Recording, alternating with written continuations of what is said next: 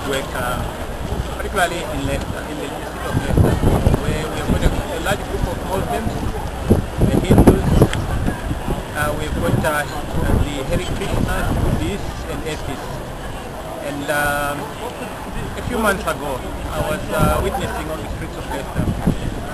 After preaching a sermon about the love of God for all, that Jesus died for everyone, including all these other faiths, a group of Muslims captured part of my sermon which said Jesus Christ was the sovereign king and that he was the King of kings, and the kings that were referred to were us human beings.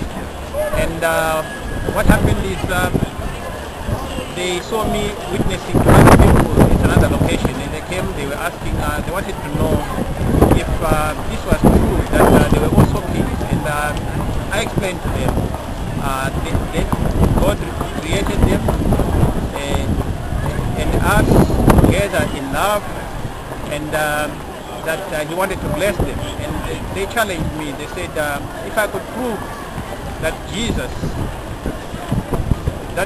was real, then they would convert from Islam to Christianity. And when they said this, I told them I could not only prove to them that he was real, but that he also loved them. And they challenged me to say I should show them that Jesus was real.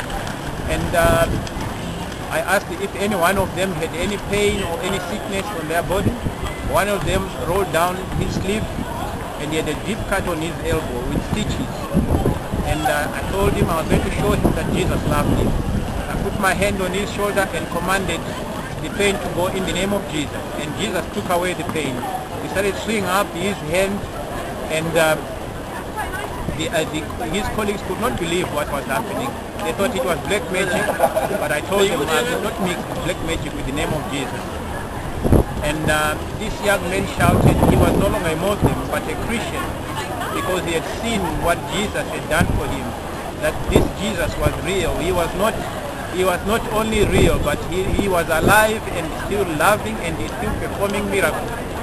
And this lad was healed, and he went celebrating his healing, and the others were asking if they had any sickness, if they could come for healing. And I told them Jesus still wanted to heal them. He loved them.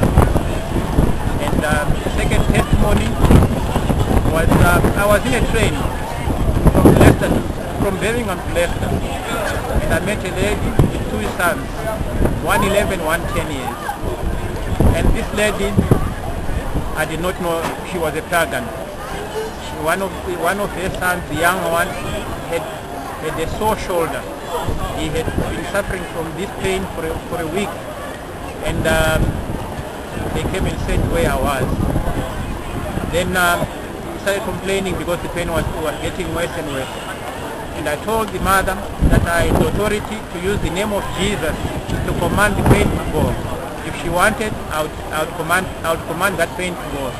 And she allowed me to do so. I put my hand on the shoulder of the son, the 10-year-old son, and Jesus healed him immediately. And she was in tears.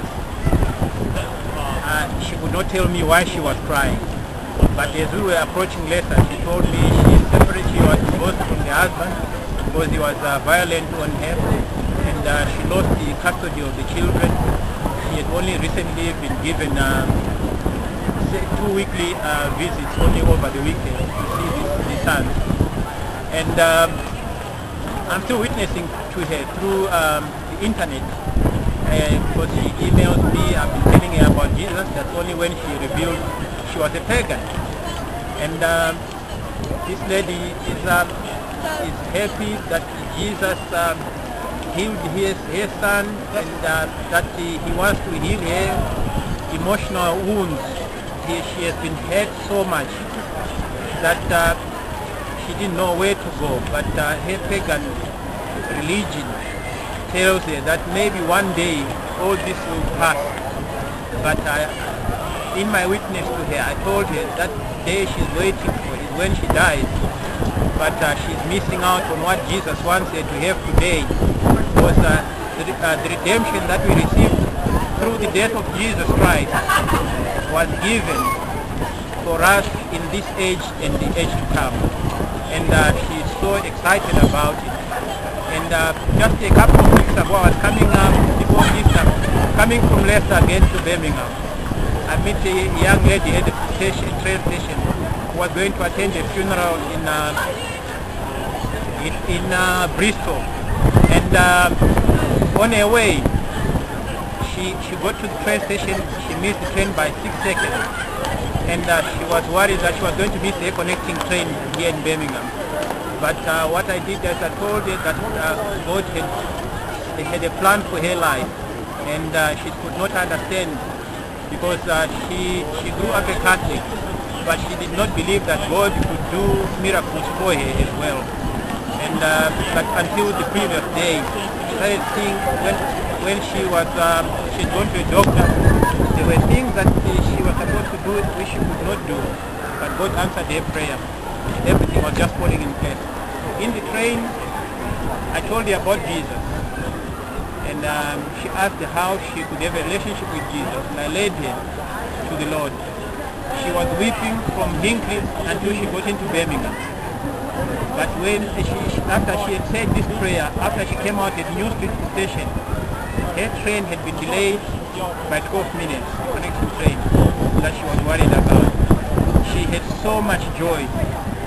A week later, she phoned asking for the same prayer so that she could lead her own mother to Christ. And on Easter weekend, she led her mother to Christ, where she was just only a 1-week-old Christian.